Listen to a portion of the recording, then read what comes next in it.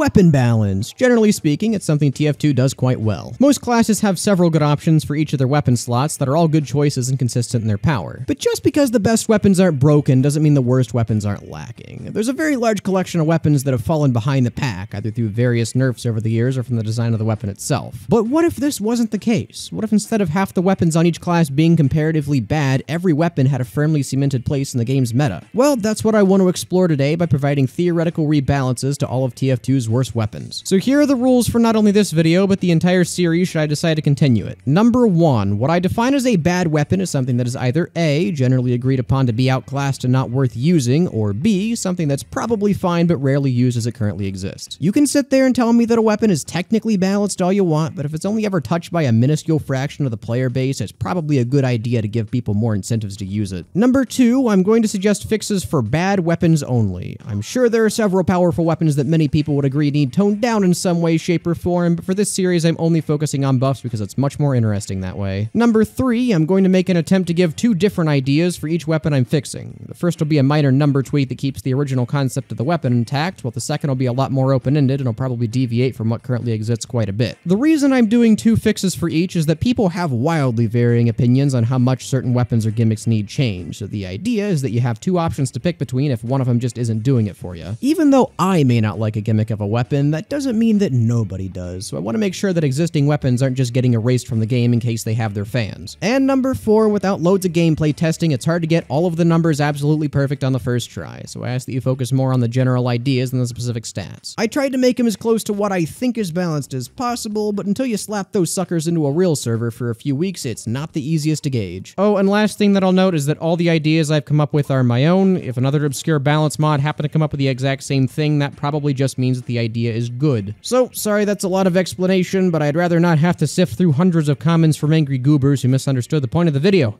Okay, let's go.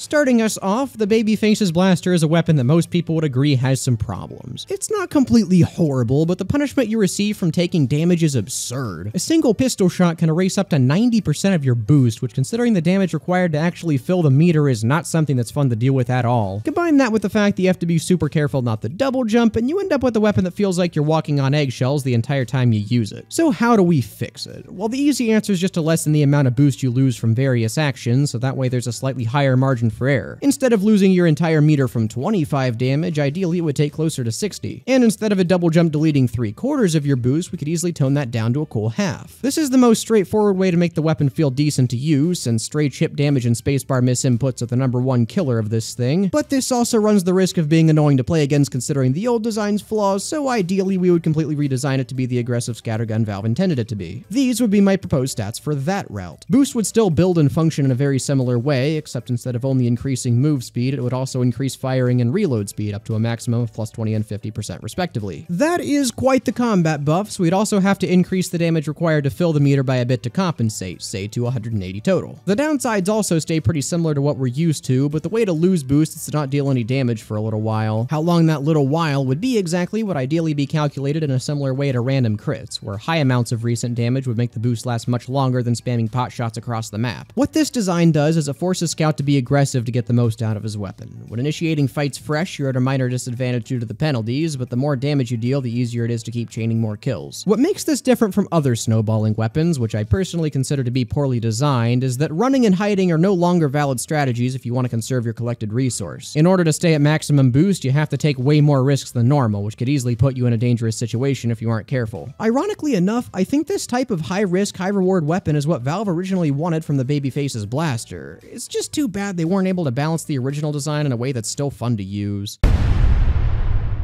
The backscatter is one of many weapons in the game that can be slapped with the dreaded label of gimmick. Its upsides provide exceptionally niche use that barely exceeds that of the stock scattergun, while its downsides make play outside of that significantly worse. While I think the core design of the backscatter is gimmicky no matter how you end up tuning it, there's currently one stat on the weapon that's easily the worst offender in its uselessness. The accuracy penalty not only makes this thing difficult to use when you're not using it as intended, but it also makes the entire point of the weapon nearly moot considering how close you have to be to deal more damage than a standard meat shot. So you're probably probably thinking that removing the accuracy penalty would be the best way to go, but I'll do you one better. By converting the accuracy penalty into an accuracy bonus, you now have a weapon that fulfills two different solid niches. If you are behind someone, the range at which you can do the full damage backstab meat shots is effectively extended. If not, you have a scattergun that trades 2 shells for slightly higher mid-range damage. This would decentralize the backscatter from relying too heavily on its main gimmick, while also slightly improving its effectiveness should you enjoy the flanking playstyle it promotes. Alternatively, if we deem that tweak to be too versatile, we can instead opt to make it do something like this. A bonus of 10% more pellets per shot enforces its role of being an up-close heavy hitter, and the 4-second speed boost on mini-crit kills gives you a bit more reward from getting the drop on someone. I think either of these concepts would work quite well, and really, your preferred change depends on which direction you think the backscatter should be taken. If you want something more versatile at the expense of stepping on the toes of the other scatter guns, an accuracy bonus would probably be the best option. If you like the backscatter's current gimmick and want to enforce it more though, the increased pellets and speed boost would be the way to go. Either way, this is definitely a weapon that needs some love, so something to keep it on par with the rest of the scatter guns would certainly be appreciated.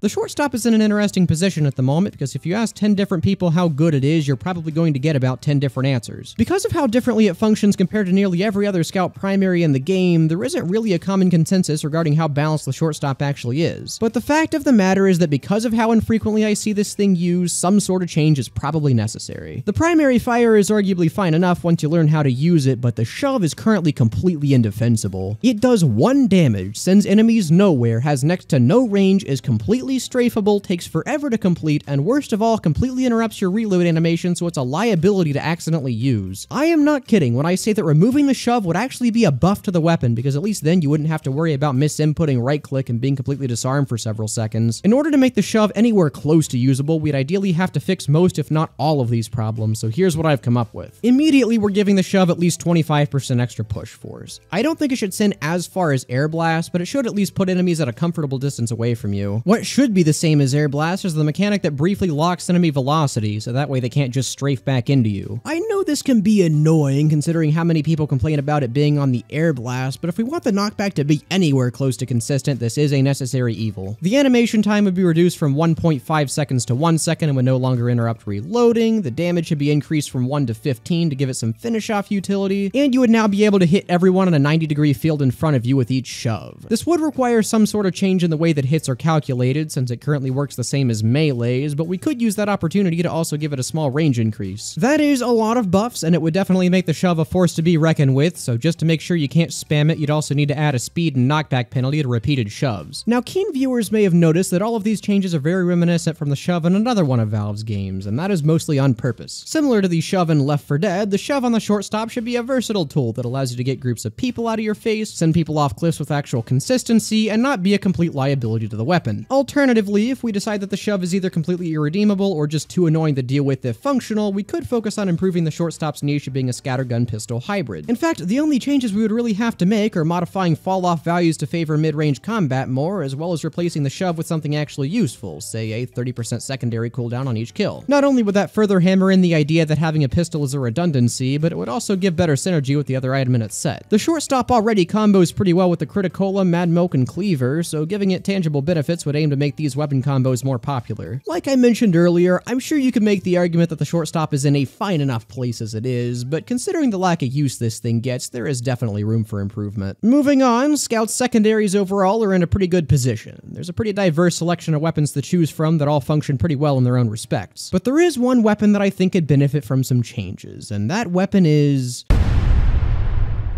the Winger?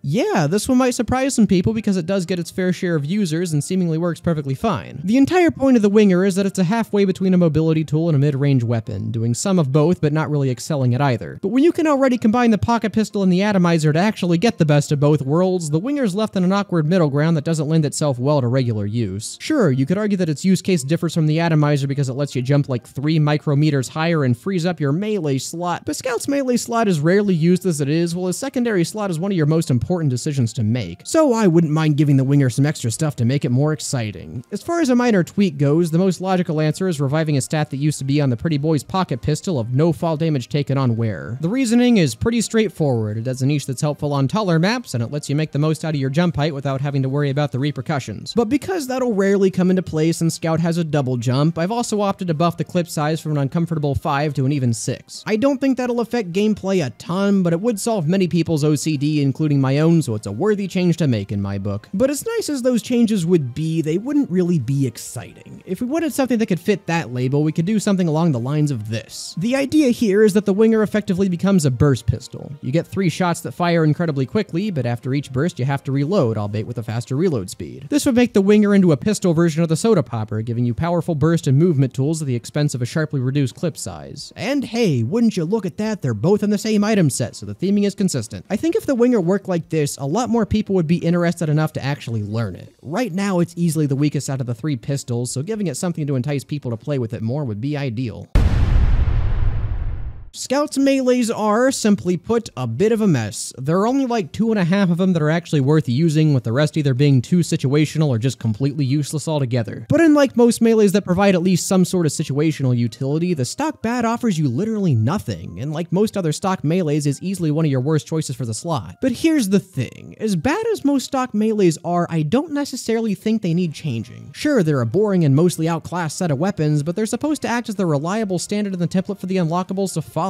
It wouldn't make much sense for stock melees to have situational utility when that's not the point of the weapon, but they definitely could use some sort of improvement. So how do you even fix something like this? Well, I have 2 ideas. The first is to give every stock melee the gunslinger crit ability, where landing 3 hits in a row deals a guaranteed crit on the 3rd. Not only does that keep the basic damage dealer role intact, it also allows every stock melee to kill every class in 3 hits, further playing into the reliability aspect. Well, except for the bat, which could only drop a demo man in up to 3 hits, but you get the idea. The other change we can make to stock melees is a wackier meta change that would also have to be accompanied by adjustments to the game overall, but in our ideal circumstances, I think it could actually work. Basically, in the event that random crits are turned off on the game by default, we let stock melees keep them. Since stock melees are mostly outdated relics of a bygone era, why not play into that by letting him keep an otherwise outdated mechanic? This is the goofier of the 2 changes, and I don't think it's perfect, but it would solve 3 of the game's major current problems simultaneously, so I honestly don't even think it would be that bad of a change. So as for now, that's what I'm going to be sticking to for all of the stock melees because I want to keep them uniform, but if a better idea comes along down the road, I'll update my proposed stats then.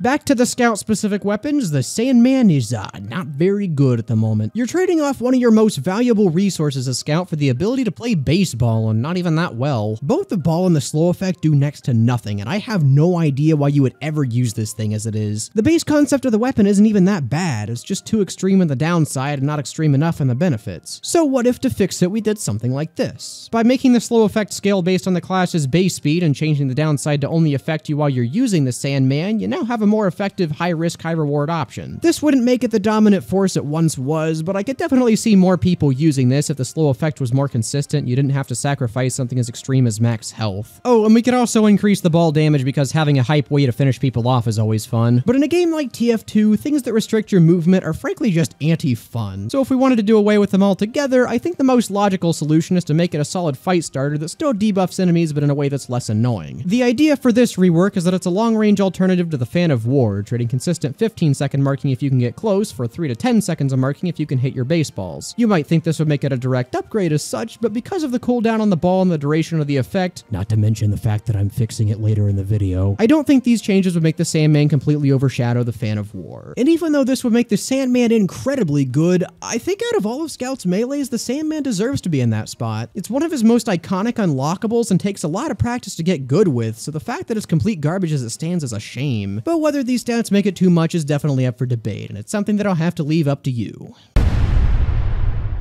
The candy cane has a design that's rather baffling to me. While the upside is pretty straightforward and versatile, the downside is extremely uneven in its implementation. If the enemy team doesn't have any soldiers or demos, this becomes nearly a straight upgrade. If they have even a single competent one of either of those though, the candy cane becomes nearly unusable. And because soldier and demo are 2 of the most popular classes to play in most game modes, you're almost always at risk of instantly dying should you decide to equip this thing. So ideally, the best way to fix the candy cane would make the damage vulnerability a little bit more consistent but a little bit bit less punishing. By swapping out the 25% explosion damage vulnerability for a 15-second max health penalty, I think we achieve exactly that. The entire point of the weapon is that it increases your long-term sustain dramatically in exchange for each individual fight being slightly harder to win. But I've never liked the fact that the application of the penalty is so lopsided, making your matchup against explosives almost unwinnable while ignoring everything else, so this should help even things out a bit. But as nice as the health pack on kill is, its ability to support your team is very powerful and can be challenging to properly balance. So for the rework, I wanted to make the healing a little bit more selfish so we can get a bit crazier with it. Instead of dropping a health pack on each kill, what if we made the Candy Cane give a flat health regeneration? By having this function sort of like an amputator for Scout, where you can pull it out to get health regen that increases from not taking damage for a while, you have a nice way to keep yourself topped off if there aren't any medics on your team. And best of all, if you're willing to go for a melee kill, you can still get the health pack. The downsides are a damage vulnerability while active to incentivize retreating before pulling it out, and a damage penalty because there's no reason a literal piece of candy should do the same amount of damage as a metal bat. I think this design would make the Candy Cane fall a lot more in line with the rest of Scout's melees design-wise. Most other melees are utility options that grant you something while you have them deployed, so it's always felt odd to me that the Candy Cane's effects are active constantly. If nothing else, I could definitely see this becoming the flanking Scout's melee of choice though, since you don't have to worry about scrambling for health packs every time you're in critical condition. But either way, a healing-based Scout melee is an interesting concept, and I'm sad that it's wasted on what we currently have.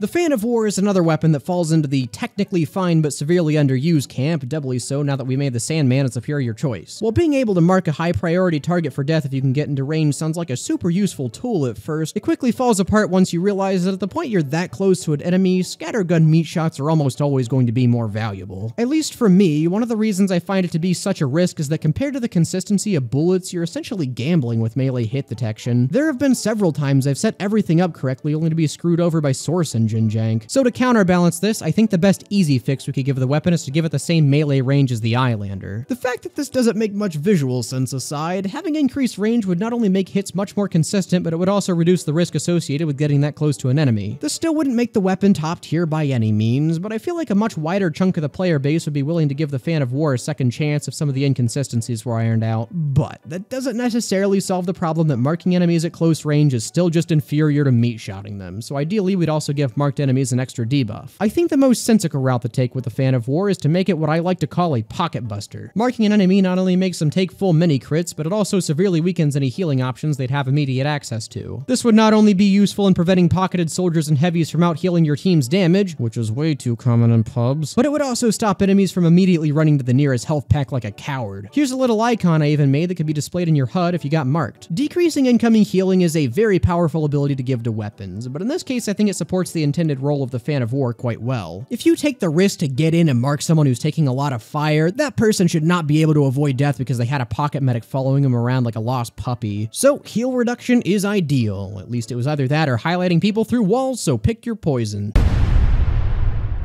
And finally, we find ourselves at the Sun on a Stick. Often lauded as the holy grail of terrible scout weapons, the Sun on a Stick is almost completely worthless currently. The main gimmick of crits on burning enemies is less effective than just shooting people, and the extra utility of fire damage resistance is rarely noticeable enough to dedicate an entire weapon slot to. So what is one to do about it? Well, if we didn't want to get too wacky, I think the easiest change to make is to change the fire damage resistance to a flat afterburn immunity. This would ideally work in a similar way to the Danger Shield, where you take a single tick of fire damage as to not completely destroy flare combos. We can also make the main gimmick a bit more consistent by swapping out the damage penalty for a small damage bonus alongside a firing speed penalty and no random crits. The no random crits is less for balance and more because it's ridiculous that the weapon that has a way to get forced crits can also randomly do it. It really sucks the fun out of finally finding a burning enemy when you would have just gotten a crit anyway. The final DPS of this rework ends up about the same, but the extra damage per hit does guarantee that if you do manage to find a burning player, you're pretty much guaranteed to down him in a single hit. As for the complete rework, I thought long and hard about this one. I'd thought about letting your hit scan weapons do afterburn. I'd thought about a launchable fireball projectile. Hell, I'd even considered giving this thing a ring of fire similar to that of the Huolong heater. But I think the final version that I landed on would sufficiently cement the Sun on a Stick as Scout's de facto damage-based melee. So here's what I've come up with. Essentially, we keep the crits on burning enemies, but we also make the first hit inflict the gas debuff. In exchange, hits against non-burning enemies only do half damage. Even though these stats are simple at first, the amount of flexibility this would give the weapon would be huge. One hit allows you to follow up with your primary for easy damage over time, 2 hits gets the damage over time started immediately but with slightly more risk, and 3 hits lets you absolutely destroy your target if you're still in melee range. This would make the new Sun on a Stick a Swiss Army knife, letting you follow up in a variety of ways depending on how risky you wanted to play. Now yes, I know what you're probably thinking. Great Blue, this would just make the Sun on a Stick a better version of both the Boston Basher and the newly balanced stock bat. And while yes, I do think it would overlap a bit with one of my stock melee rebalance ideas, I'd still argue that the use cases for it and the Boston Basher would still be completely different. The self-damage from the Boston Basher opens up a pretty big world of opportunities, letting you farm Uber for your medics and jump slightly higher if you have overheal. The Sun on a Stick would trade that utility for more points in the raw damage department, meaning that while they have similar functions on a surface level, neither would be completely obsoleted. The Sun on a Stick was a very difficult weapon to rework because there is frankly not much to work with. But out of every rebalance idea I've ever seen for the weapon, I think this is my personal favorite, and I'm proud of it. So that's all the weapons that I wanted to do the full rebalancing procedure with, but there are a couple that I think are mostly fine as they are but could certainly use a small tweak. The Bonk Atomic Punch is a severely underrated weapon in my opinion, because the chaos and distraction you can cause by either running into the middle of battle or flanking the entire enemy team is incredibly powerful if you're smart about it. But I do agree that it's a bit weak in its current state, especially considering how rare communication is in casual, so my ideal fix would be to remove the slowdown effect after it wears off and to significantly reduce the knockback you take from sentries while you're invulnerable. While I understand that knockback is one of the only ways to counter a scout trying to flank with the bonk, the fact that you can be completely shut down by a single well-placed mini sentry is ridiculous, and I don't think engineers should have the power to completely delete flanking strats with no actual human input required. The removal of the slowdown effect is really just a formality because you could mostly negate it by quickly strafing anyway, so this is more to help the weapon be more user-friendly than anything else. The Rap Assassin is pretty much fine as it is, but in order to help the bobble hits feel more consistent, I'd definitely like to see the splash damage inflict some bleed as well. Maybe not as much as a direct hit, but at least something to reward you from hitting someone with its microscopic hitbox. And finally, the Criticola is rather difficult to make both fun to use and fun to play against, but it's not very good, so it could at least use something. And the something I think it should get is a minor reduction in the damage you take, down from full midi crits maybe to like plus 25%. Right now it is way too easy to die extremely quickly, making the risk rarely outweigh the reward, so bringing them closer in line is probably the way to go. So anyway, those are all of my ideas of how to make Scout's bad weapons good, or at least fun and generally usable. Scout does not have a horrible arsenal as it is, especially considering how consistently strong his secondary slot is, but there certainly are the stinkers, and bringing everything up to the same power level would greatly help the game feel even more dynamic than it currently does. But yes, if you do have any concerns, critiques, improvements, or general appreciation for any of my ideas, let me know in the comments. Contrary to the beliefs of some, I read through most of them on videos like this, and your refinements on my current ideas will hopefully make my future ones even better. And yes, I did promise to make this a series if it does well enough and people like it. I have balance ideas for Soldier, Pyro, and Demo already in my head, so let me know if you want to see it. If you enjoyed this video, make sure to like. If you hated this video, you probably grew up on a fish farm, and most importantly, have a good one.